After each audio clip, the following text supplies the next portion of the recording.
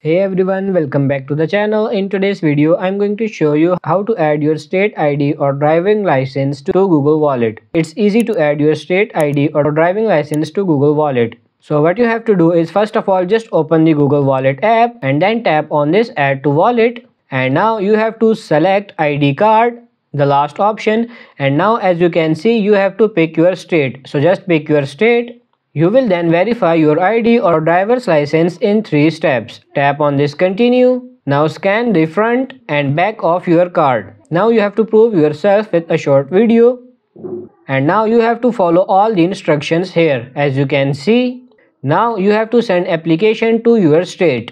This info is only shared with your state's ID issuers for verification. In a few minutes, you should receive confirmation. Once you receive confirmation, you are good to go. Your ID will be available in the app.